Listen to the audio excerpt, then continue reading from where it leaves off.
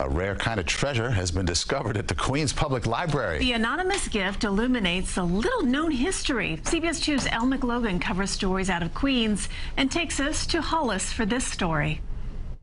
It was an ordinary day at the library until a mysterious package arrived in the mail. It's received like this to the Queens Library at Hollis. When librarians unsealed the box, they could hardly believe what was inside.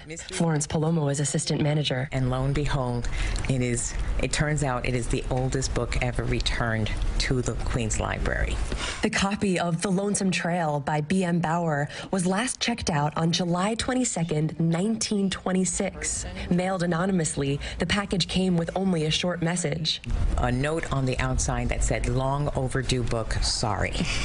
The novel, a Western, tells what happens when a group of cowhands leaves ranch life behind for the big city. But an equally adventurous tale is the true history of the book's author.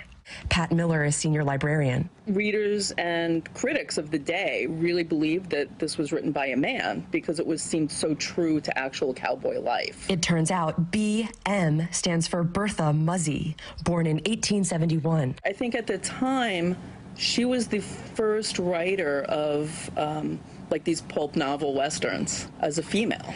The author's trailblazing career included 57 published novels, several of which were turned into films. Benny, someone took a shot at me. Guess he thought I was a coyote. It's believed that B.M. Bauer used her initials to conceal her gender in a male-dominated genre. She had an appeal to women, too, because she did have those strong female characters that were unusual in westerns. It's the payroll money. Obviously. Borrowed from the library when Queens was a different place, The Lonesome Trail is destined for preservation. And though B.M. Bauer died in 1940, her words are, too. A man is very much like a horse. In Hollis, Queens, Elle McLogan, CBS 2 News. Elle is our community journalist covering Queens. If you have a story tip, please email her at queenstip@cbs.com. I want to know who had that book all this time. I have a feeling. What do you think? Somebody just cleaning out a house? Hopefully. Probably saw it. Hopefully it wasn't the same person who checked it out. At least they said sorry, though. Yes, they did. So nice. Very polite.